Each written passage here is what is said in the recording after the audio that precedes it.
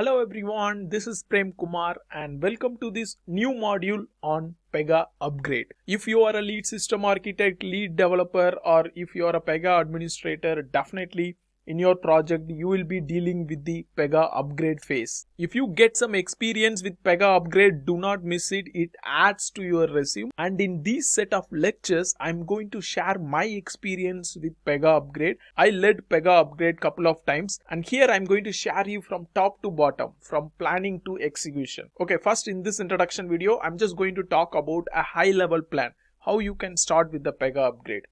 The first is of course, there will be a stage where you will plan with the teams, because when you plan for an upgrade of a Pega application, you may be dealing with lot of teams. So planning plays a very critical criteria where you have to sit together with the team and decide. Okay, the first thing which you can decide is about the Pega version, and Pega will always recommend you to upgrade to the latest and greatest version. At this moment we have 24.1 released, so if you are upgrading, definitely you can take a look at the latest version.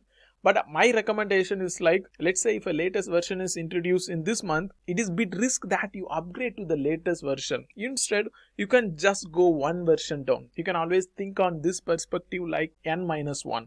Let's say if the latest version is 24.1, I can always go to 23.1, and then when you plan for a next upgrade a year after, then you can go n-1. So you can keep doing this on your upgrade planning. Again, this is not about one size fits all. So definitely you have to talk with your team and decide, but at least go to the latest version or latest -1 version. You can also easily convince business by looking into those versions and then explaining about what business can get out of it.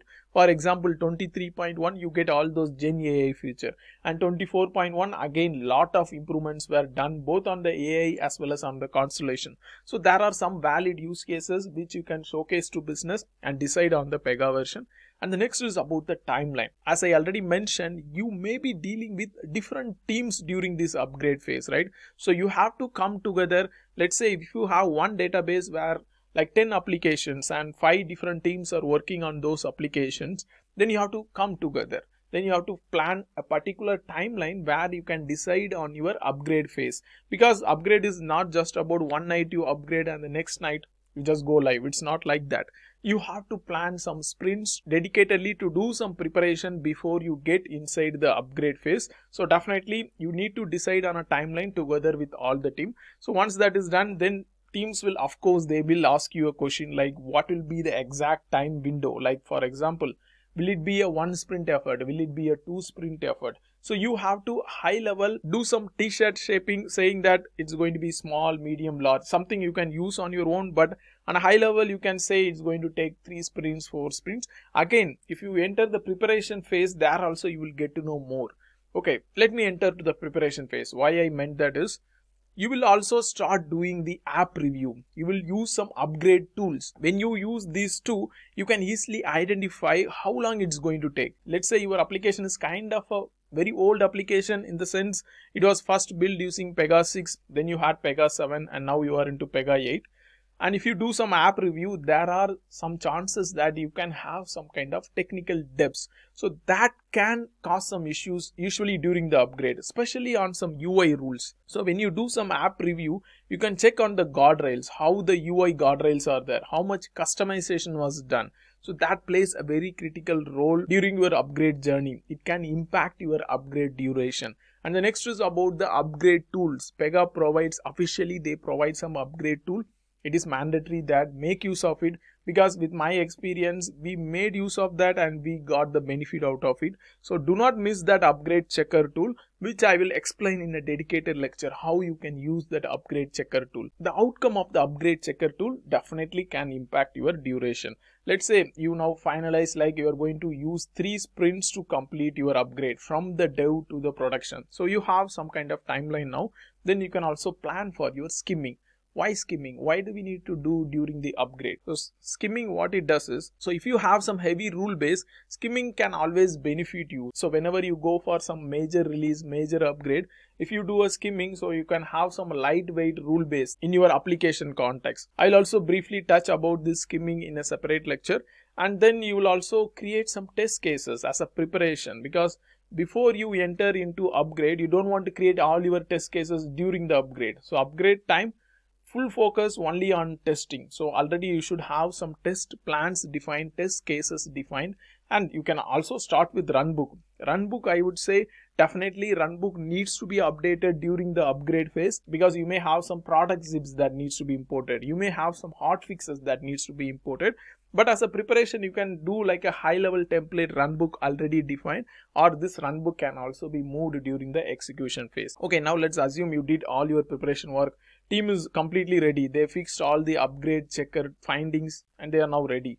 Now we enter into the execution phase, like the first environment which gets upgraded, right? So let's say you upgraded your dev environment, but Pega also do recommend that you can upgrade your stage environment. You can clone a stage environment, upgrade it, and then you can also go production instead of dev. That is a different pattern Pega recommends when you are into Pega Cloud.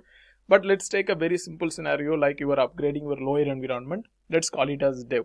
So how this upgrade work? It's just a shell script or a batch script for which you have to provide some kind of input parameters. That is it. And that shell script, the script can take care of everything, just like how we had for the PRPC service utils, right? Exactly same thing we are going to get that uses the ant invocation. And upgrade script normally works with the Pega platform, but then you can also have some kind of frameworks, right? So you can import, or manually you can also take the zip and then import it in your application. If you are using some framework, you also need to upgrade your framework. You cannot just avoid that. If you are using customer service or Pega marketing framework, you should always take a look that if they have a higher version that is compatible with your Pega version. If yes, you have to upgrade it.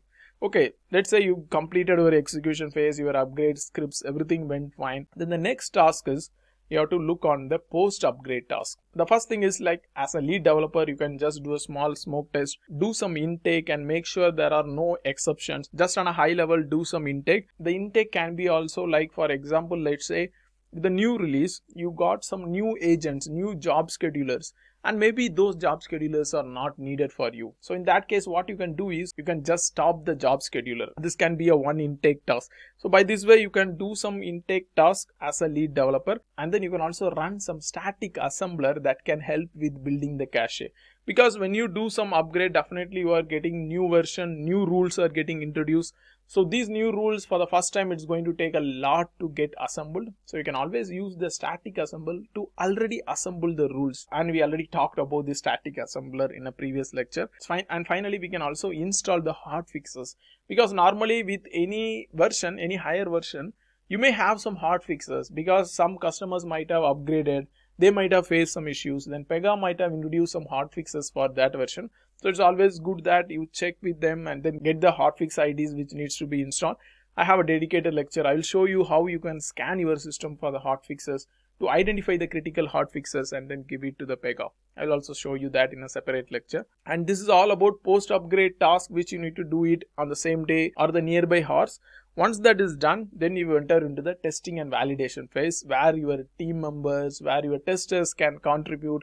They can validate the application, they can execute their test script in the application, and I'm sure you will have few bugs for sure. So you have to fix the bugs and then create some zip. Like if it is a valid bug, you fix it in your application. If it is a product bug, you can create some SR, get some input from SR. Like if they ask you to change something or install some hotfixes, they can always provide some solutions for you. You can use that as well. And at the end, you may have some zips ready for you that can be deployed. Now let's say we completed one environment and this cycle is going to execute. So you are going to the execution phase again for the next environment, intake again you are going to do, and then you are going to test it. So this can repeat for all the lower environment and also for production. So you will have some production live time where mostly I think you will be following during the non-peak hours or some non-business hours. You can plan the upgrade, and if you are not very sure about the downtime, you can also have some kind of mirror environment where you can do some dry run for your upgrade. So once you got very good confidence, very good picture how this is going to be, then you can start with your production upgrade. Same execution, same intake. You will not do entire validation for sure. You will do some smoke test. And once that is done, you enter into the aftercare. So aftercare is very, very critical. You should keep monitoring your upgraded environment. Check for some kind of logs, some kind of alerts that are not generated before upgrade and that are getting generated only during the upgrade. If there are some kind of exceptions, definitely you need to take a look, actively monitor it, and make sure your applications are healthy. So this is a very high level planning, how you can plan your upgrade. In the next coming lectures, I'm going to little bit detail, pick some of the items and then explain you how things are done in a real time. See you in the next lecture.